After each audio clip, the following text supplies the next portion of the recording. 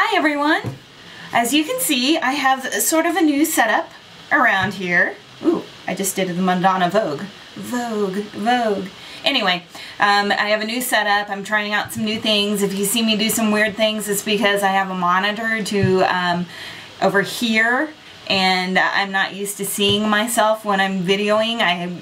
Before I just kind of put myself in the frame and kind of guessed where I was, and now I can actually see where I am in the frame, which is huge. This way I'm not going to disappear off camera or anything.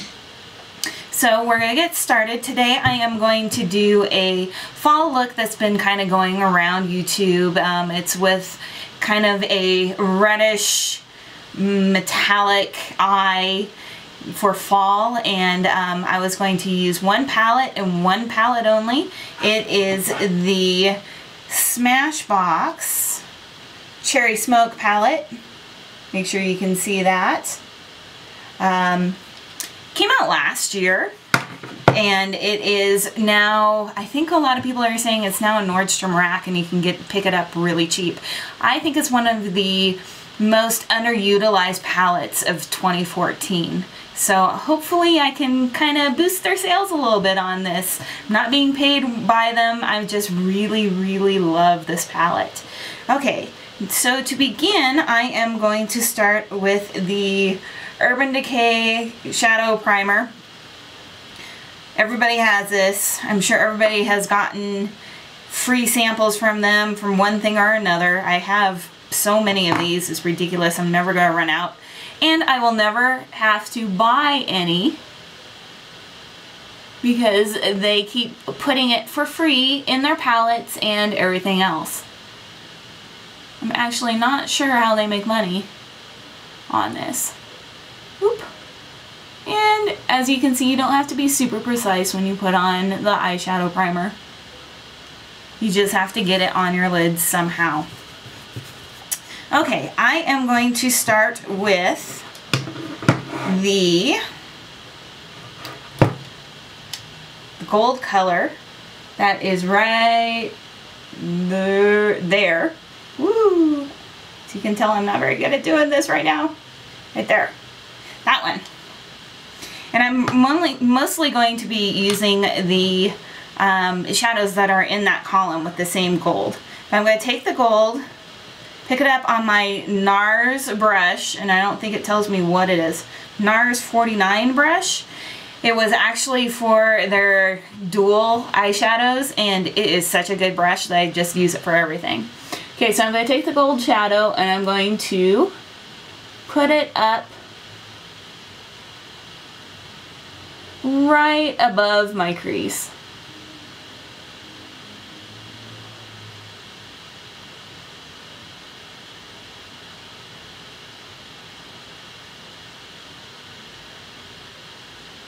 And a little bit into my crease as well.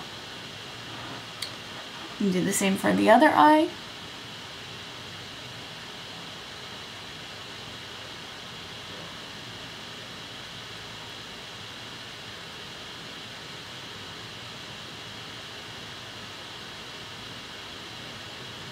And as you can tell, I am not super precise ever when putting on my eyeshadow. I figure most people aren't unless you've been doing it forever. And so I do a lot of cleanup along the way. There's nothing wrong with that. Okay, so the next color I'm going to use is the... Ooh, find it, right there. That color right there. The kind of goldy berry color. And I am going to take that and I'm going to put it all over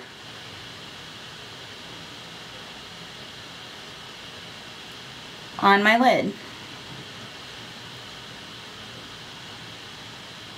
And as you can see, I'm not swiping it on, I'm not wiping it on, I am taking the color and patting it onto my lid.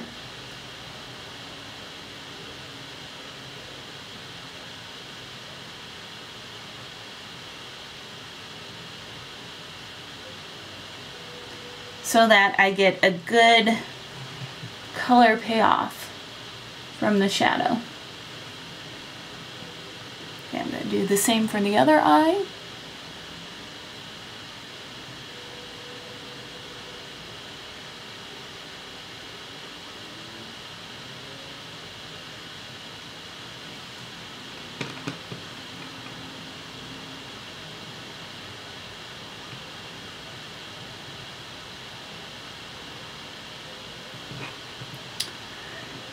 And once I have it all on my lid, I am going to switch to a little pencil brush. This one is the Sigma Pencil E30 brush. And I'm going to use that for, oh guys, you get to watch me do this again. That one, the middle color right there. So I'm going to take that color, take a little bit, and take it and put it right in the crease in between the berry metallic color and the gold color I used before.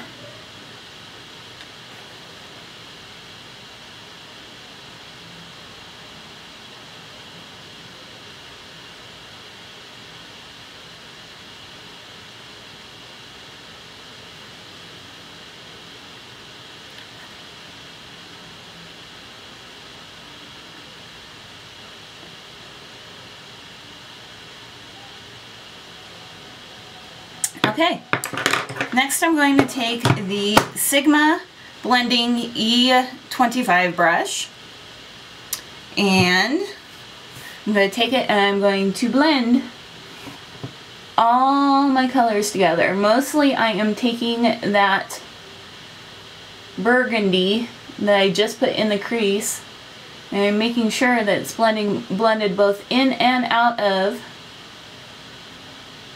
the two colors on either side of it.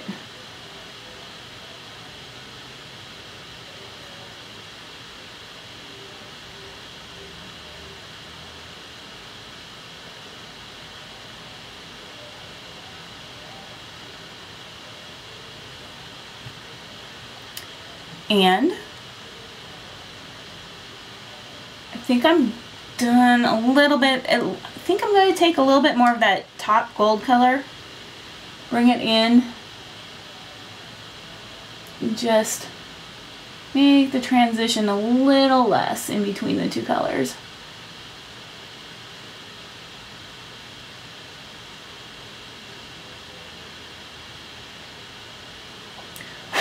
And then for underneath the brow bone, I am going to take the pink color right there.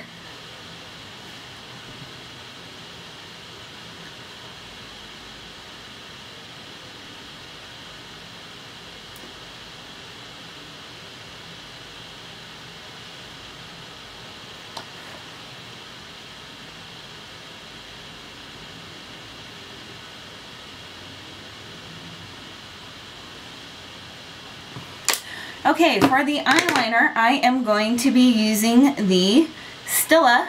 Oh, sorry guys, I got hair on my eye. The Stila Smudge Stick Waterproof Eyeliner in Lionfish. Again, I'm just kind of warming it up a little bit on my hand, even though it's really hot in my room. And then I'm going to take it and I'm going to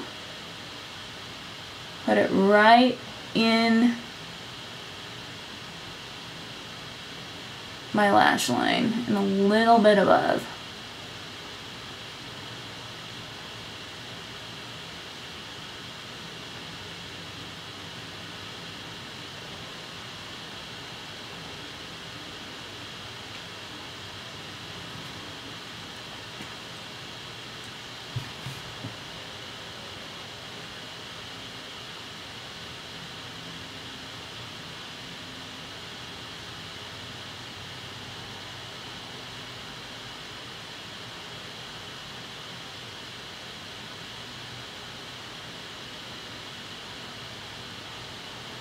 This is one of those steps where you want to take your time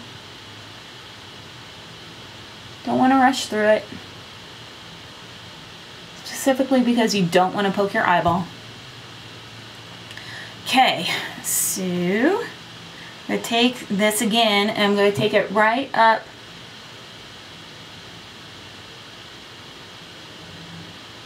where my eyelashes are underneath.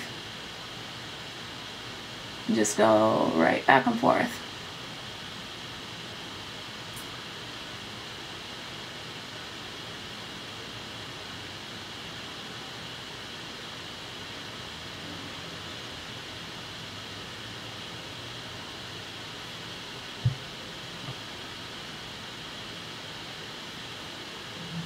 Makes the eyeliner just a little bit more dramatic without doing the full tight line procedure or doing a really crazy winged eyeliner. For this look, I kind of wanted to keep it a little bit more simple, just for everybody to wear, because the other tutorials I've seen using this, they've been so super dramatic, and I kind of wanted people to see that you can actually wear this in every day. Okay. So I'm going to start with the Makeup Forever primer. This one is the redness correcting primer. As you can tell, I kind of have some redness in my cheeks right here all the time. I don't know what it is. It doesn't hurt, it doesn't do anything. I'm just always red there. And especially since my room is somewhat hot right now, my other cheek is also red right there. So I'm going to try to tame that a little bit with the color correcting primer. As you can see, it's green.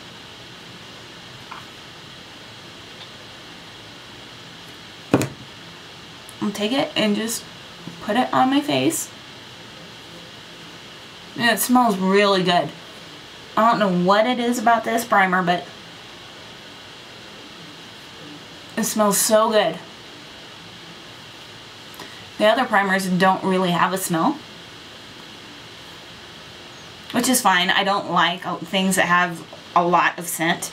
Last Christmas I bought the Benefit cheek palette thing. It had all their blushes in it, and the blushes were so smelly that I had to take them back.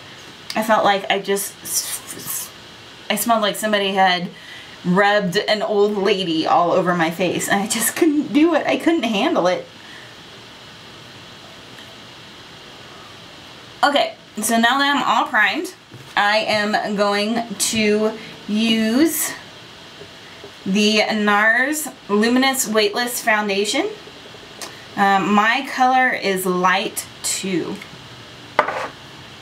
So for this, I've sort of changed how I apply foundation, especially this one. It dries so quickly that I do one side of my face, and I take a stippling brush, and I take it. So I didn't finish what I was saying. I take everything and I swirl it around with my stippling brush and make sure that everything is covered.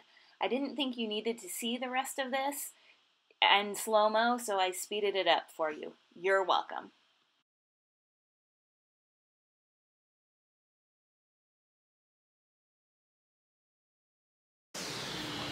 Okay, so now that that's done, I am going to take the Hourglass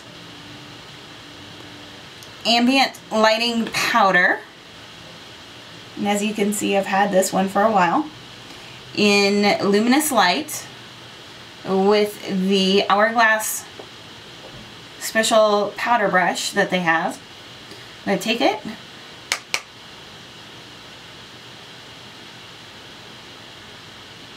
and just dust it all over.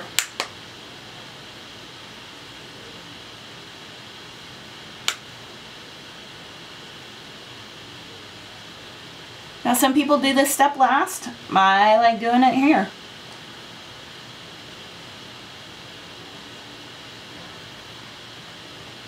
There is really no wrong in makeup.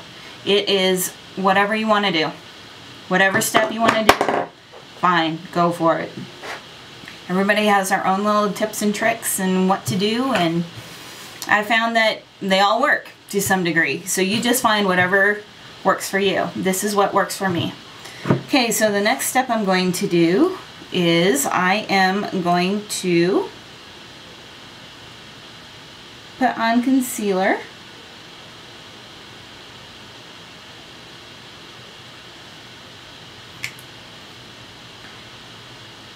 And this concealer is the NARS Creamy Concealer in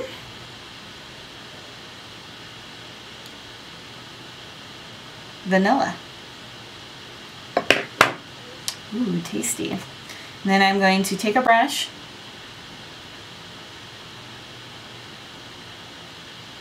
to go underneath, and as you can see, I'm kind of cleaning up where I had some powder fallout from doing my eyeshadow.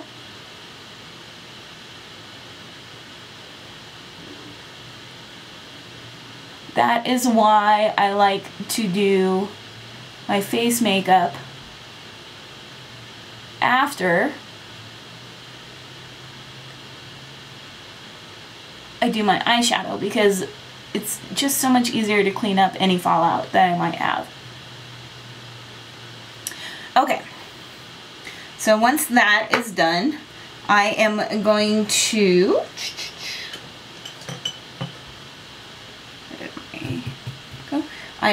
set my under eye concealer with the Laura Mercier Secret Brightening Powder. And I just dumped some on my desk, so I'm going to pick it up with my brush. And I'm going to take it and pat it and roll it on there. You don't want a lot.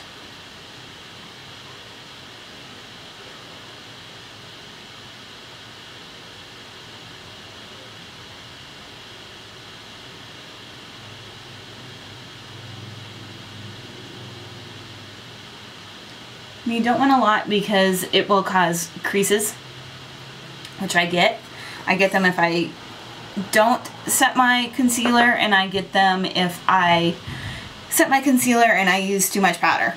So kind of have a fine balance that I need to walk in between them both. Okay, so my next step, I am going to use the NARS Deep Throat blush. As you can see, it's kind of in the same maroon berry family as the eyeshadow was.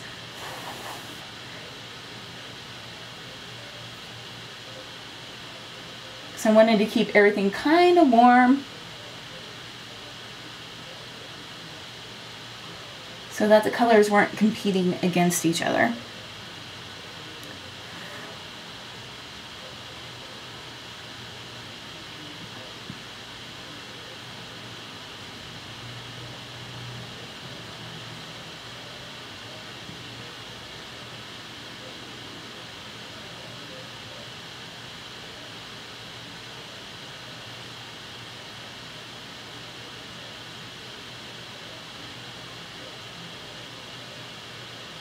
Okay, next up I'm going to use the Cindy Lou Manizer from The Balm.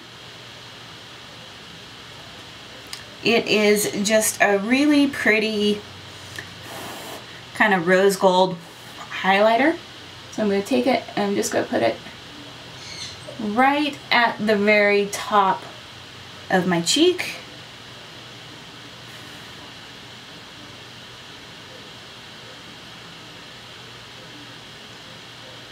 And a little bit on top of my chin, a little bit of my cupid's bow, and I'm going to stay away from this area today. I just feel like I've been really oily, and adding highlight to that just makes it worse. Make sure Did I get it?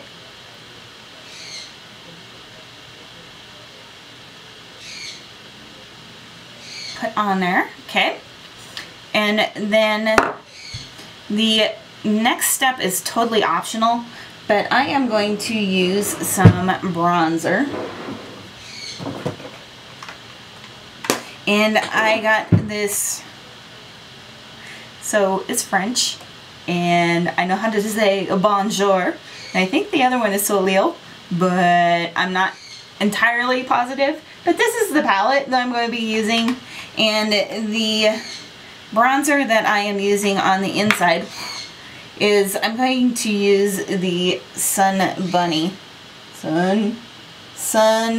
bronzer, which is the one right in the middle. And for this, I'm going to use a large brush. Put it in there, tap it off, and then I'm going to go right in the hollow of my cheek.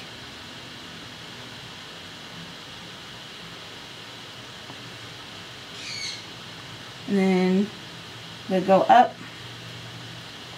and around the outside of my face. And I'm not even going to meet it in the middle.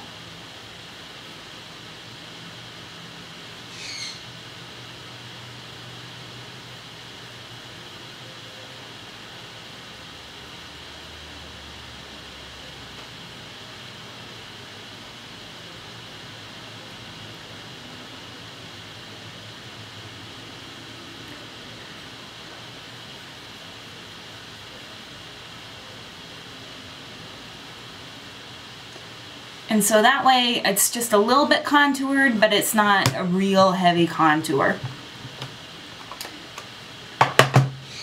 And the final steps I'm going to do are, I am going to put my on mascara, which for this one I'm going to try the Too Faced Lash Injection. It came with that Too Faced bronzing palette, and so why not give it a try?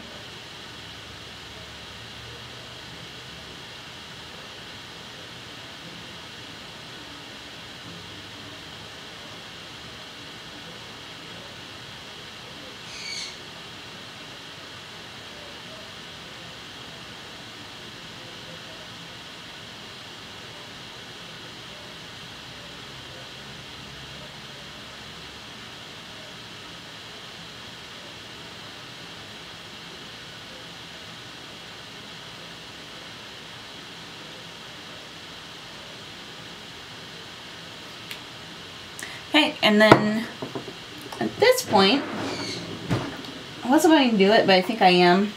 I am going to use, hopefully I can find it, MAC Fresh Moroccan Lipstick. Isn't that gorgeous? Such a gorgeous, gorgeous color.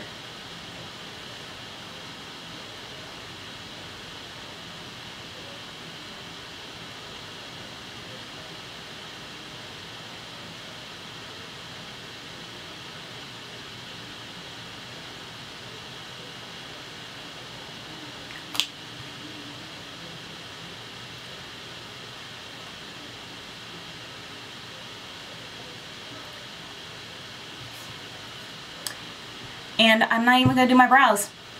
I'm just going to leave them. So this is it. This is your easy to do fall makeup tutorial. If you like this tutorial, please click the like button down below, somewhere, and subscribe. And I will see you guys next time. Bye.